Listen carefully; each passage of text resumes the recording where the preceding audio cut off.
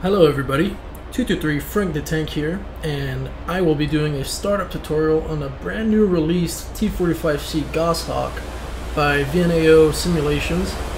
This has been worked on for about 2 years now, with occasional teasers and videos coming out over the past couple months, and very excited to finally have it in DCS. And obviously it's very important that we have something like this because, check it out, dual seaters, dual controls. Finally, we have a navalized trainer where both an instructor and a student can sit in and learn the ropes of naval aviation and DCS. So to start off, let's start with your controls that you'll need. And obviously you could bind a whole jet, but to get it started you need these two controls. Find a gas turbine starter button and have that bound, and then your throttle finger lift, which is basically kind of your cutoff bind. So with these two bound, you could start the jet. We're going to start in the right panel down here. Your battery 1 on, battery 2 on, your generator on, and now let's go down here. Your engine start, leave that to on, and you're going to hold down the gas turbine button. Let's also close the canopy because it's going to get loud. So you're going to want to hold this down until you see the GTS pop up any moment.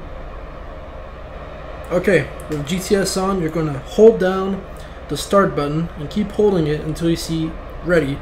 So now you see ready, get that finger lift up, engine started, and now you're going to get rid of you can let go of the GTS button, and there she goes, she's starting up. Let her start up all the way. Now as you can see, you've got a hydraulic and nose wheel steering augmentation light still on. What you want to do is come down here and just hold down this reset button, and that light's gonna go away. Turn on your HUD.